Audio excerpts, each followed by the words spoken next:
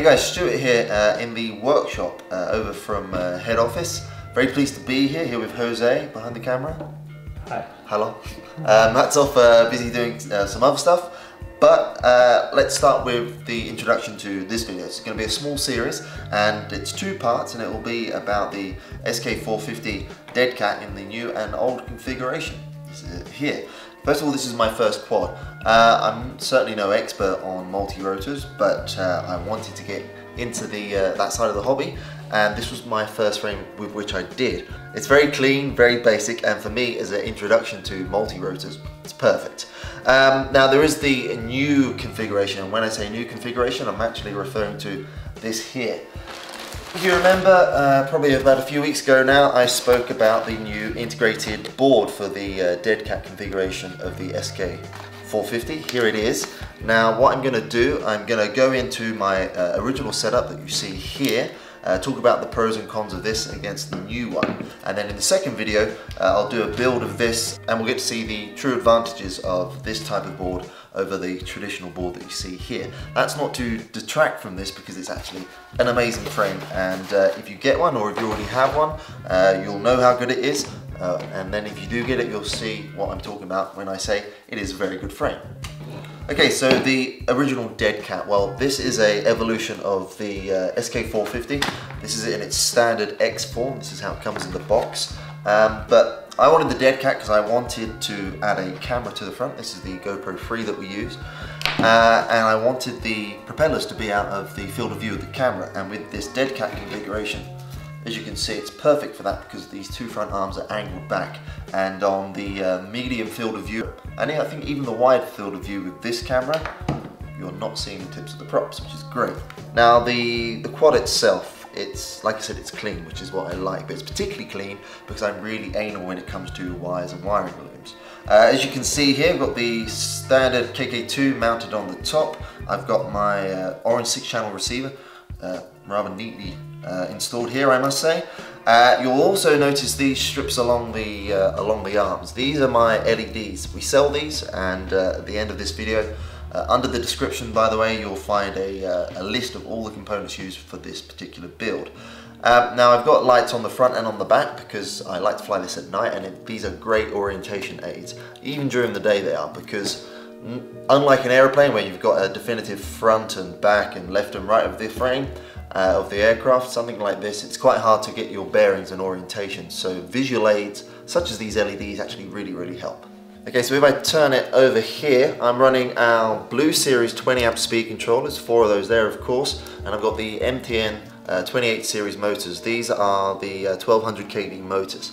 These are running 8x4 props. You can run bigger props, but for me, this was the perfect combination of power and speed and lift and everything else. Also, you'll see hot glued on the front and rear here. I like to call this one my afterburner because it's orange, it's at the back, and I've got a white spotlight at the front here. Again, great for orientation. Now what I did mention is wiring looms, and if I turn it over and remove the 2200 Turnigy pack that I use on this frame, I think, can you see this, Jose? You got that there? This is the quad power distribution board that we sell.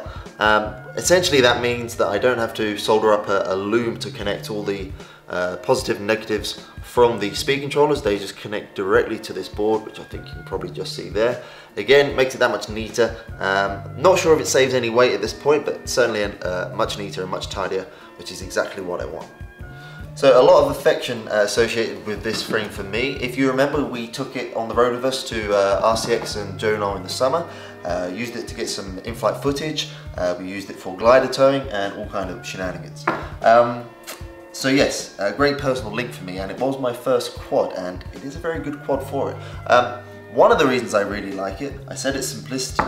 It goes together very well. This is the only tool I use to assemble this. If you notice, the frame uses identical bolts throughout to assemble, so it's very easy, and you just really need this one tool.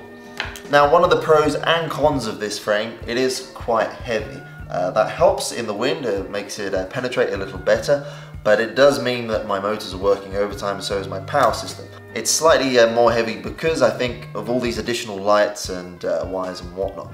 That's where the advantage of the integrated board I think will really come into play. So in the next video when I build that one, I'm actually going to weigh the two and see what the weight saving is. I'm thinking it will be quite a saving, because the major issue of this for me is flight times.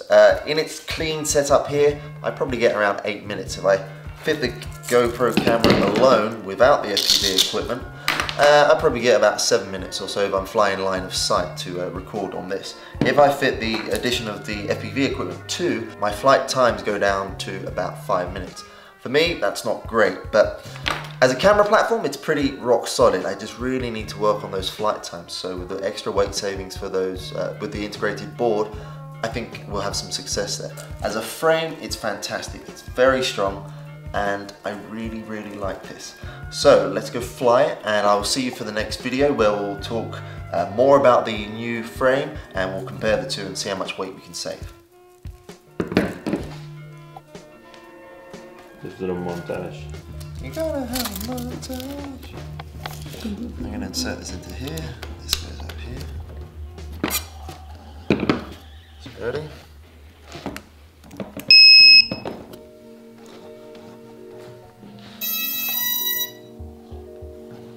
Say something? Let's fly.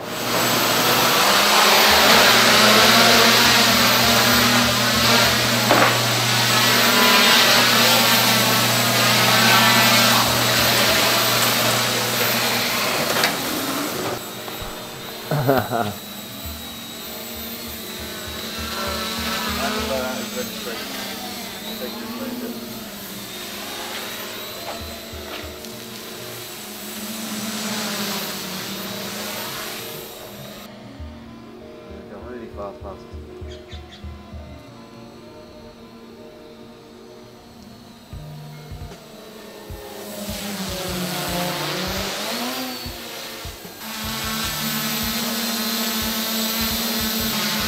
Yeah.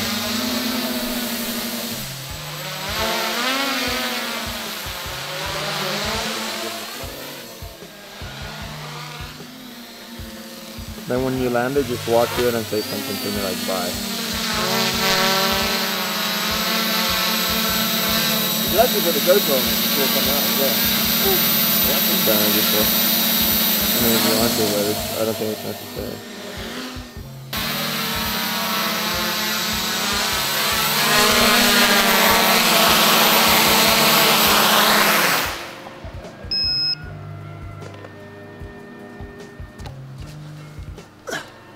Impressed? Eh. Alright, wait until you see the next one, then you'll be impressed.